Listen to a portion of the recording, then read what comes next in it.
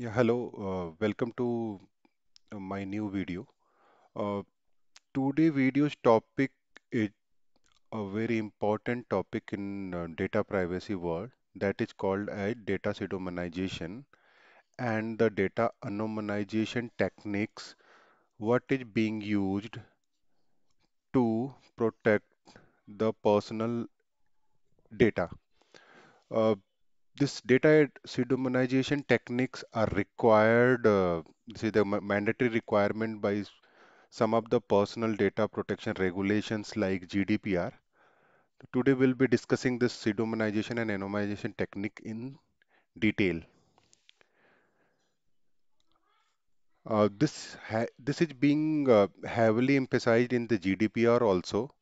Uh, it is asked by the organization to implement privacy by design practices within the organizations and all. So there are two terms which is being used a lot when discussing the privacy by design and the data minimization techniques that is called as anonymization and the pseudonymizations. Now we are going to see how does anonymization and pseudonymization work, what does this means, and how these two techniques are different. Now first we will going to discuss about data pseudonymization techniques. Most of you must have seen this Batman movie. In the Batman movie, this Bruce Wayne was the character who is known as by the name of Batman. Similar to Bruce Wayne and the Batman, pseudonymization also works in the IT environment, which mask your data, which mask your personal data. When talking about the definitions which has been defined in the GDPR, so GDPR defines pseudonymization as the processing of personal data in such a way that the data can no longer be attributed to a specific data subject without the use of additional information. Personal data is thus exchanged with no identifying data and additional information is needed to recreate the original data. Further, the additional information should be kept separately. So it is very clearly defined in the GDPR about the pseudonymization. What does this pseudonymization means? The moment you are trying to share the personal information from one organization to another organization, or whether you are sharing information from uh, to one person to another person's, or suppose you are sharing information from organization A, organization A to organization B, the data should be pseudonymized. This is the basic requirement which has been listed down in the GDPR.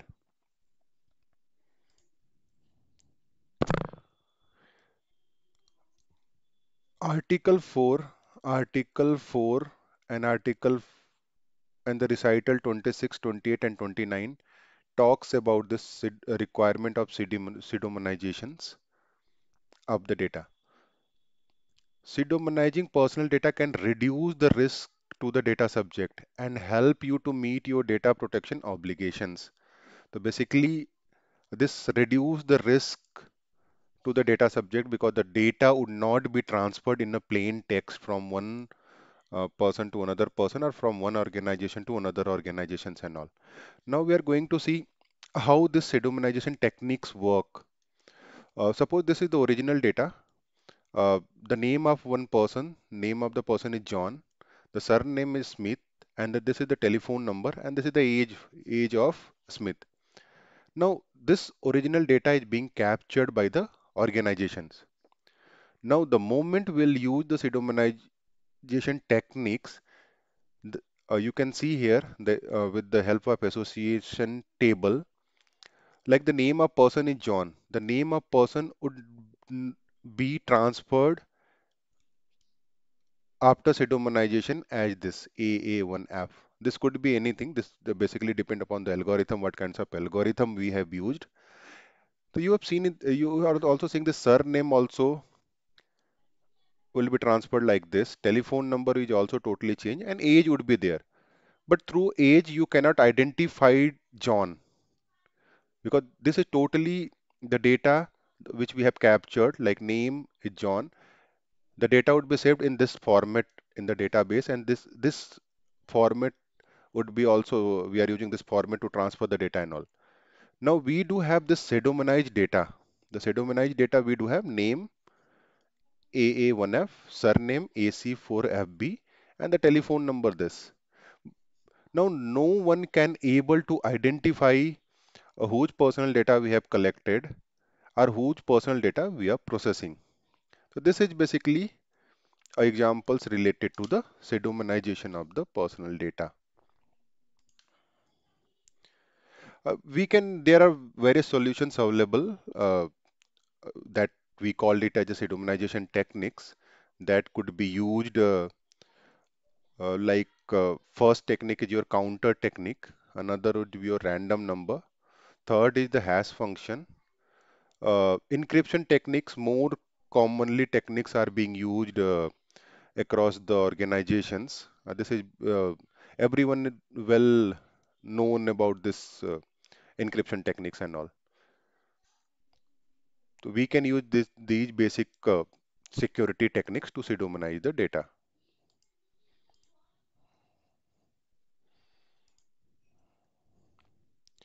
Now, another thing is anonymization of the data. Now we have seen data pseudonymization. Now we are going to see what actually the anonymized data is. Anonymized data refer to data that is made anonymous in such a way that the register can no longer be identified. The registered person can no longer be identified. That refers as the anonymization. You simply remove the possibility of identifying a person and no additional information can restore the original information. So basically, in the anonymization technique, we are trying to remove the identifier which can identify a persons. Basically, there are certain identifiers which we are capturing at the time of collecting the personal information, like the name, contact number of the person's address, social security numbers, PAN card, Aadhaar card, date of birth, photographic image and all. So much information we are capturing within the organization.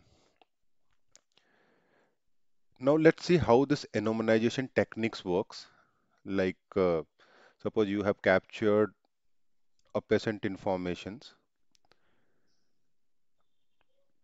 the personal data which you have captured, these are the information which we have captured. So the moment the data would be anonymized, you see here we have captured name, we have captured date of birth, email ID also being captured, and the medical data, medical history is being captured. That is considered the sensitive data. Now these are the information we are capturing. The moment the data would be anonymized, all the personal identifier would be removed. Like you can see here, this is the anonymized data after the processing. Now we do have only sex, we do have age of the person and the medical data. Now you can see here this data is been masked and anonymized, and we are not able to identify. Uh, there could be a number of female in the age category. There could be lots of patient in the medical data. There could be numbers of patients who are suffering from this migraine related issue. Now you can see here personal identifier is totally been removed. The name and date of birth has been removed. Now this is called as the anonymized data.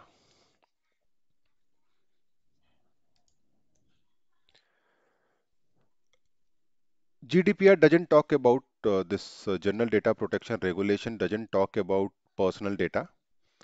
Sorry, that doesn't talk about anonymized data.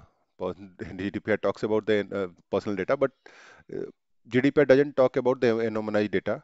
GDPR focuses upon the data pseudonymizations and all.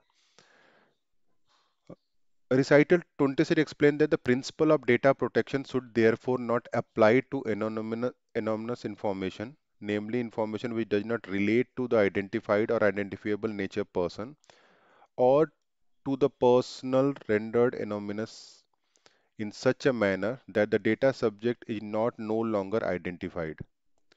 This means that the personal data has been anonymized is not the subject to the GDPR. GDPR doesn't talk about this anonymized data and all. They are only focusing upon the data pseudonymizations techniques. This is the full spectrum of data privacy. Like the moment we have captured the personal information, those who want to understand about the personal data, what is the personal data, what are the various regulations to protect the personal data. I have uploaded various videos about the PI, personally identifiable information. You can go through my videos. I will also provide the link uh, in this video itself. Now, uh, this personal data would be de-identified, including the pseudonymized data or anonymization technique we can use, and we do have a truly anonymized data. That data would be without the identifier.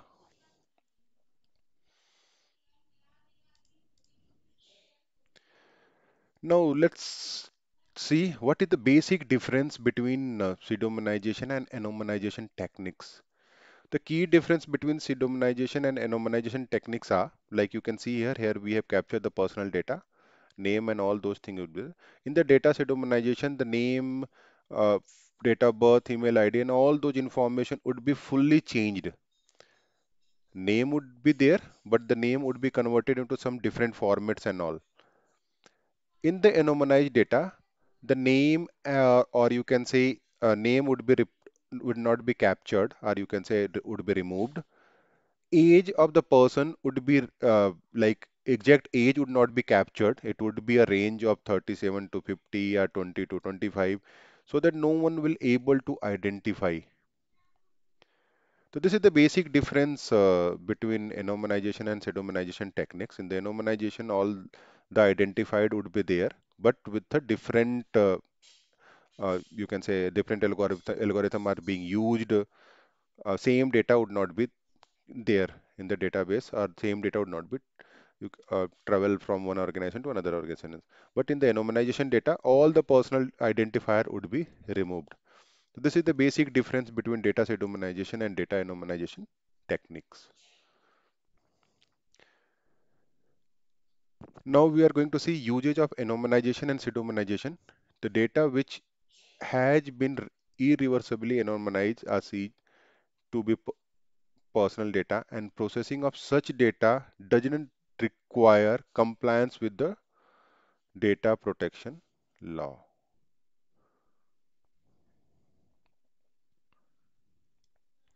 In principle, this means that the organization could use it for the purpose beyond those for which it was originally obtained, and that it could be kept indefinitely. In some cases, it is not possible to effectively anonymize data, either because of the nature or the context of the data, or because of the use of which data is collected and retained. Even these circumstances, organization might want to use anonymization and pseudonymization technique. Now, as a part of privacy by design strategy to provide improved protection of the data subject, we need to use this data anonymization and pseudonymization technique. Part of mitigation strategy within the organization, this technique should be used to avoid inadvertent data breaches as a part of data minimization strategy. So these are the four objectives behind using the personal this anonymization and pseudonymization techniques.